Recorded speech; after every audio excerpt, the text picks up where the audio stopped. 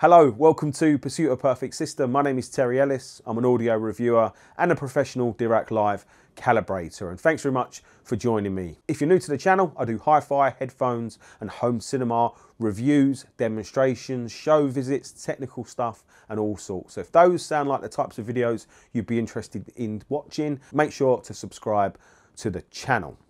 Well, the purpose of this video, if you're a regular to the channel, you'll know that several months ago I made some major changes to my own personal review system from a home cinema point of view. I upgraded it to have Dolby Atmos, and I used 8 KEF LS50s for surround duties and Dolby Atmos duties. And since then, I haven't really made too many videos about the system because of different reasons, really. And I thought I'd just come on here, totally unscripted, and just talk to you about the benefits of adding Dolby Atmos, how I feel about the system now. Was it worth it? You know, did I make the right choice, or did I make the right decision using KEF LS50s for surround and Dolby Atmos duties? I think that's really quite an interesting one because I don't think there's many people around the world who have done that. I thought I'd talk to you about the kit, the review kit that I use. You know, is that cutting the mustard? Is it good enough? So let's start with, why did I even do it in the first place? Why would you even bother adding Dolby Atmos to a home cinema system?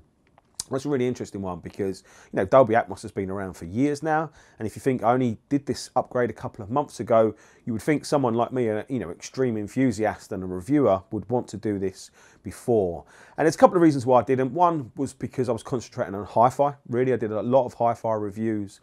I spent a lot of my own personal time and money on working on different ways to get my hi-fi system better. I really love doing that. I think the challenge of making a hi-fi system better is an amazing one because it's a challenge. You know, it's a really, really hard one.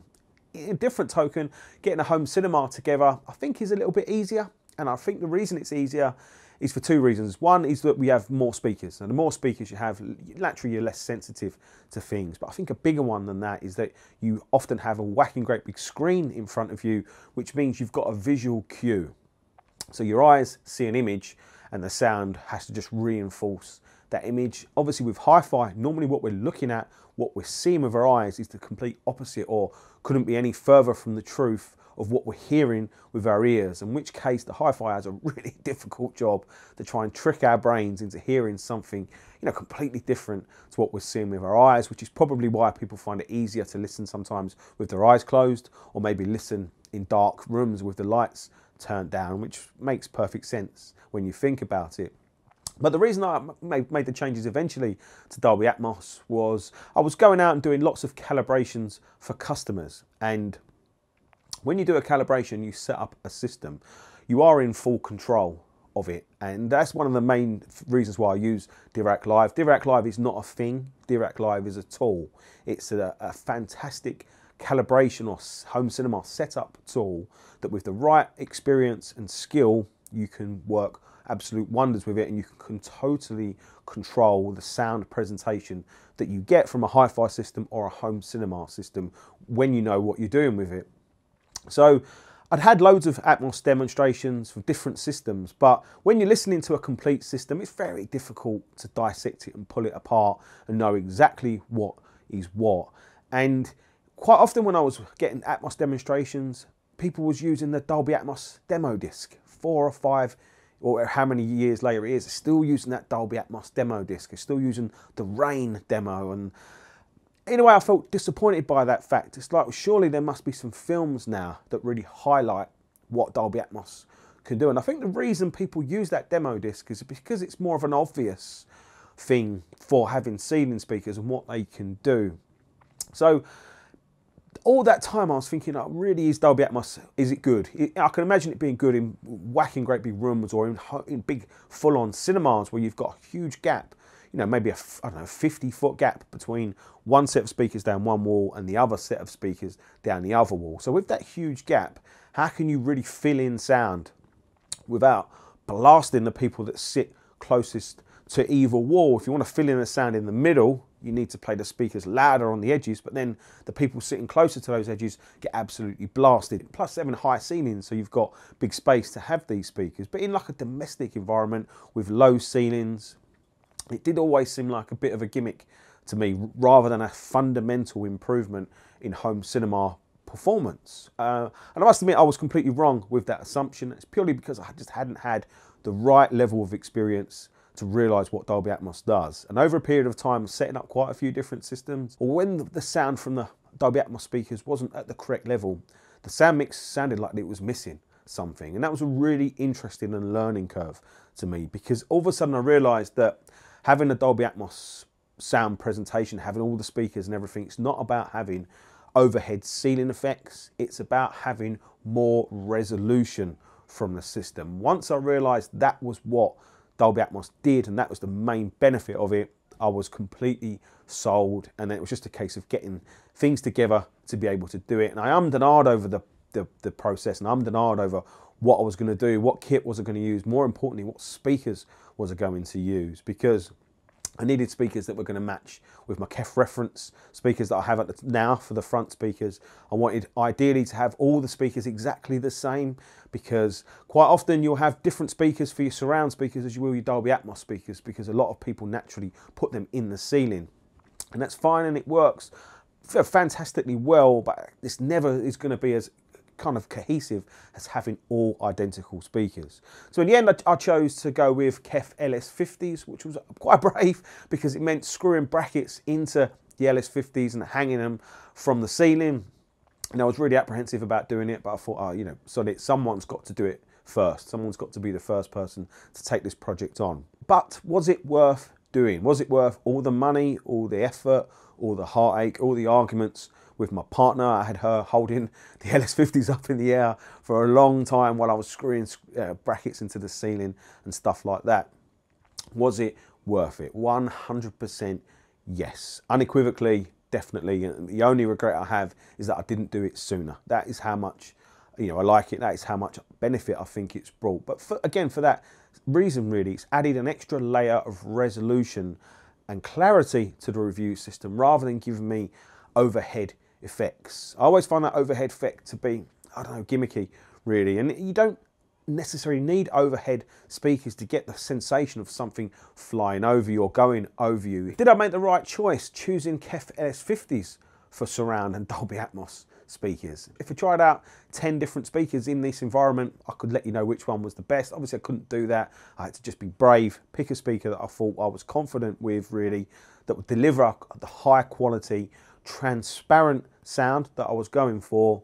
But I have no regrets, actually no regrets at all using the LS50s. I actually think this worked out fantastically well, but I can see where there's some potential pitfalls for different people in different circumstances. And I think the big one is room size. My room is pretty small, and in a sense an LS50 all around you as a surround speaker is actually quite a big speaker, physically quite a big speaker. If you use in-ceiling speakers, they are much, much smaller. If you use in-wall speakers, they're generally big, but obviously they take up less space. Having a lot of KEF LS50s around the room in a small room comes with its challenges. One of probably the only trade-off and compromise that I made was that the side surround speakers had to be a lot higher than I originally wanted them. Do I think that's had a massive negative effect on the whole system? I really don't think so, and the reason I don't think so is because the nature of KEF LS50s, a UniQ design, the way they distribute sound, means you've got a very big sweet spot for them. One of probably the best things that I've done, and one of the best changes that I've done, is having 7 surround sound speakers and having the side surround speakers now out really kind of parallel with my ears. That has been a really big thing that I did. Previously, I had only 2 surround speakers that were on the rear wall, so behind me. And that had a wonderful effect for when sounds are panning from front to back. But quite often there'd be a lot of sound missing, and a lot of the sound presence that you get, which you probably don't realise, is coming from your side surrounds. That kind of engulfing sound from an atmosphere point of view. A lot of that comes from your side surrounds to fill in the gap. And it obviously makes the gap, sonic gap between the front speakers and your surround speakers much closer, which means, again, when we have panning things, when things come from the front of the screen through to behind you, that transition from a sound point of view is more seamless. And that is definitely one of the benefits of having 8 speakers the same, is this transition between elements of the sound mix is really, really seamless. But I think more important than that is that you are sitting very much in a sonic bubble with the system, and there's nothing really there to pull you out of that bubble. Personally, I think when you set up a home cinema system, you should be right in the middle of the action. You should be right in the middle of it, sitting in a sphere or like kind of an immersive, literally immersive bubble of sound. So there's sound coming from all around you, but you don't really know where that sound's coming from. You shouldn't be sitting in the middle of 11 speakers. It shouldn't be sound coming from that speaker, sound coming from that speaker. As soon as you hear that there's sound coming from a speaker, the illusion is gone, isn't it? That illusion that you're in the movie or you're in that world that they're trying to create, it's gone and it's broken. I think that's one of the big differences between using the LS50s for surround duties compared to using other home cinema type of speakers. Now, other home cinema types of speakers are fantastic, you know, and they're really, really good for what they do. And I know a lot of home cinema enthusiasts love the speakers that have maybe, you know, massive, great big tweeters, or they have arrays of tweeters, maybe 3 tweeters or 4 tweeters. It's a different sort of sound presentation from a speaker like that. Naturally, stick 3 or 4 tweeters on a speaker, going to have a more forward and maybe a more resolving treble, or maybe a more present treble. To me, that's the one difference for using KEF LS50s as opposed to using, as I say, your more traditional or typical or maybe purpose designed home cinema speakers. In a small room, KEF LS50s work fantastic. If you put them in a much bigger room, I think you would possibly lose too much treble detail for them to work as effectively as your traditional or your typical home cinema speakers, which are designed with arrays of tweeters so that you do not get the treble fall off, similar to a line array. I think the other thing to point out is when you're running big bass and big subwoofers, having the cinema type speakers that really push that treble detail on you means that that treble detail is going to stand up a little better to very big bass systems. So there's a kind of pros and cons to everything. If you get things set right and if you get that right balance, then you can make every system work and every set of speakers work. But what about the rest of my review system? Am I still happy with it? Has it been delivering on what I expect? Well, taking the subwoofers out of the equation because those have been review units, my own personal system that I upgraded, I've been using an Arcam AVR850 AV receiver. That's been powering my KEF 2C center speaker and the 4 surround LS50 speakers, and then I bought an Arcam P429, which is really a Class G dedicated amplifier for Dolby Atmos speakers, and that's been powering the 4 ceiling speakers for Dolby Atmos. And it's quite interesting that it seems like the P429 has about the same amount of power as the Arcam AVR850. They're like the perfect companions to go together. What I find interesting about the system now, and I push this system hard, really, really hard. I feel like I've pushed that Arcam AVR850 to its absolute limit, and I think my expectations of it are probably a little bit out of kilter for what an AV receiver can deliver, and I think it's borderline. It's been borderline just enough. Now, for most normal people without the extreme demands that I've been placing on my own review system, that AVR850 is going to deliver probably in excess of what you need. But when you're really trying to push and run things, you know, excessive really levels, I think there's only so much an AVR is going to deliver, and then you really need to be looking at a pre and power amplifier combination. I must say the AVR850 for an AV receiver really can deliver an absolutely outstanding performance, but it does have a limit. Power amplifiers have limits, but that limit seems to be less obvious. So I think I'll finish this video just with a little final thoughts, I suppose, on how things have gone. Do I have any regrets taking on the project? Definitely not. Would I have made any changes?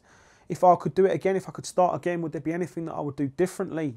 I really don't think so. I'm really happy with everything that I've put in place. I'm really happy with my choice of LS50s, the brackets, the speaker brackets for the wall, speaker brackets that I've used for the ceiling. Everything that I did there has all worked perfect. I've had no issues, no problems, and certainly no accidents or mishaps. The rack that I've been using from Quadraspire, that's been absolutely perfect. So I've been able to enjoy a lot of films, played at very loud volumes.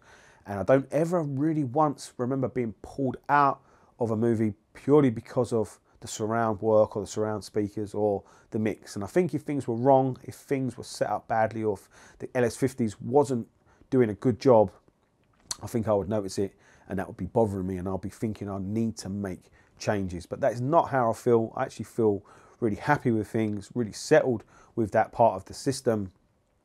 And I think that speaks volumes. I think I'll finish the video with just a couple of comments. Why would you have a home cinema in the first place? Why do you have these big speakers and lots of speakers and subwoofers?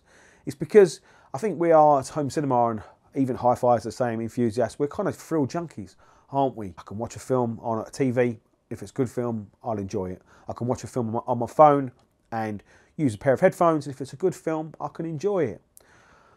But it's not the same. It's never, ever the same. It's sitting in your chair, your comfy chair, relaxed, with this big experience that happens all around you, in front of you, and nowadays above you as well. And it's the experience factor. Most movies nowadays are designed to be experiences, and I think the bulk of that experience comes from the sound.